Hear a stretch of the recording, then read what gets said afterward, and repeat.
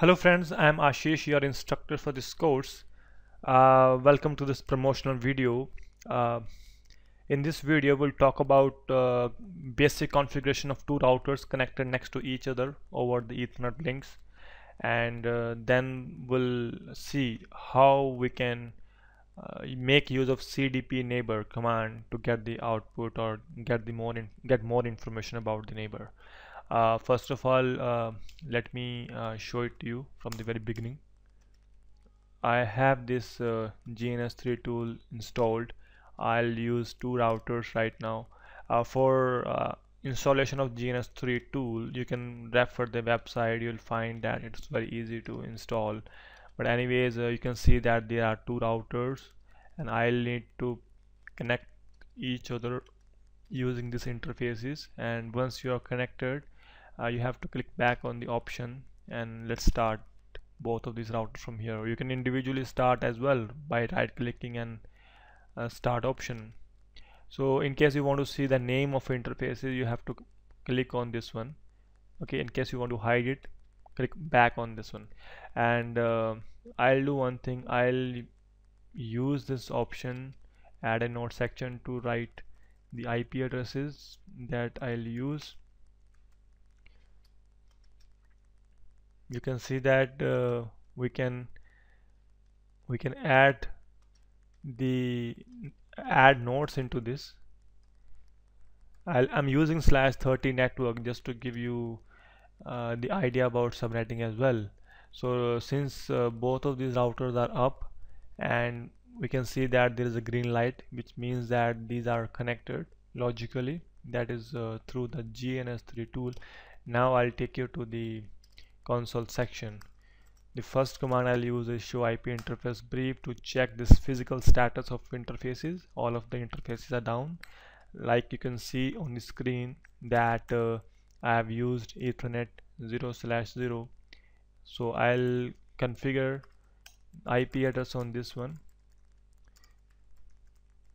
Since it's a /30 mask, so the subnet mask will be 255.255.255.252, and I would need to physically enable this interface. Now I have enabled it. You would see messages appearing.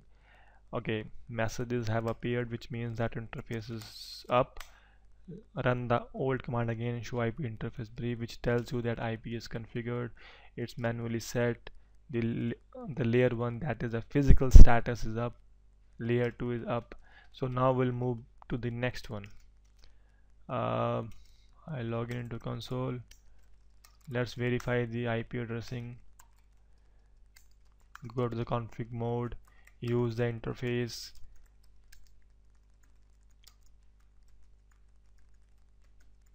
See, this subnet mask and IP address has to be same.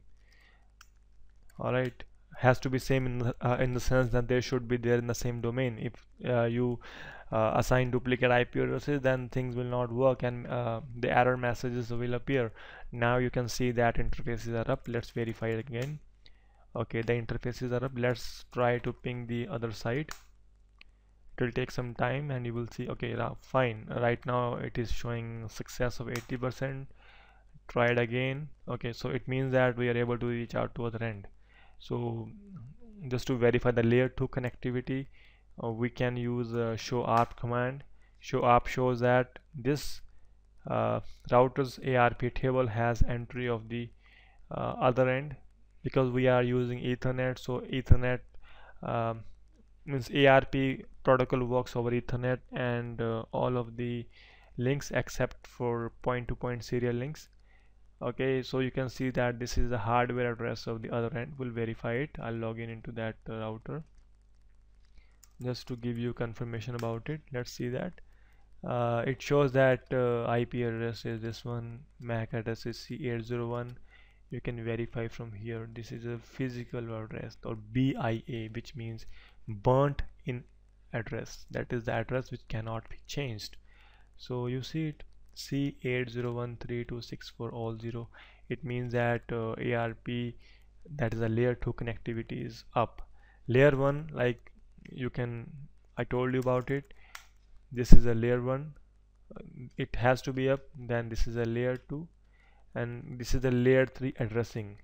Alright, so in case layer 1 is down, everything will be down. Okay, so layer 3 connectivity we verified using ping, and we verified using ARP.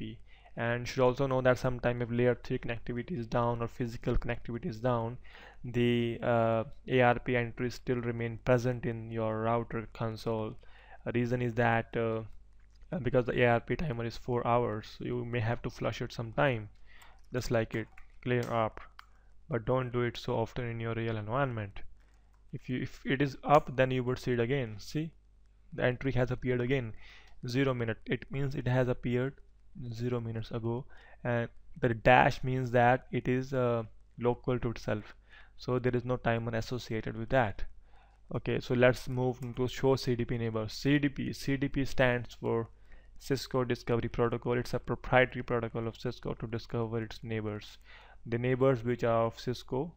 Alright, like we are using Cisco's devices in this case, like I have router 1 and router 2 belong to this vendor. So the first command is show CDP neighbor. Okay, CDP is enabled by default on all of its devices, all of Cisco vendor devices. So in case you want to disable it, you can do it. But let's understand the importance of this command, show CDP neighbor. You can see that it has given you information that this is a neighbor device R1. R1 is a neighbor on R2. So R1 is neighbor to R2. It's local interface, that is the interface of R2, your device. It is this one. Hold down time. Actually, there is a timer of CDP. If it doesn't get the response, the layer 2 CDP packets, then it will remove this entry, and it tells you about the capability of that router, the neighbor router. It says routing, switching, and EIGRP. EIGRP means this router is supporting the multicasting. Alright, EIGRP is a type of multicasting platform. The hardware model, it is giving you detail. The port ID of the remote that is R1. We are on R2 right now, and it tells you about the interface being used at the R1. So if you want more detail of it, you just use the keyword show CDP in neighbor detail, or you can say show CDP neighbor Ethernet 0/0 space detail, because there could be multiple interfaces on the router. So you can see that it now gives you the IP address of the neighbor. See, I want to tell you that even if layer 3 connectivity is down, okay, even then it will give you the IP address configured on that router interface of CDP. So it can be wrong IP address if you configure wrong IP address.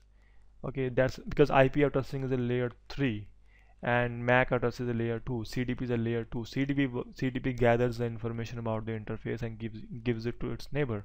So even if the IP address is wrong, it will still be there. So don't assume that if IP is there, layer 3 is up. It is not like it. And platform, like I told you, Cisco 2610 is the model. Capability, router, switch, EIGRP, multicasting, local interface, port ID means interface. Actually both sides have same interface. That's the reason that we are seeing it has same interface. It also tells you about the iOS software that the neighbor has. The Network Operating System 2600 Advanced Enterprise K9M image version is this one. Release software is FC1. So, and also it gives you information about the duplex. Duplex is half. Even if your duplex is off or incompatible, it will give you that detail. So CDP neighbor is one of the best protocols if you should be aware of in case you're using it. Alright, like we have if you want further detail, show CDP. See, show CDP traffic, show CDP entry, show CDP entry.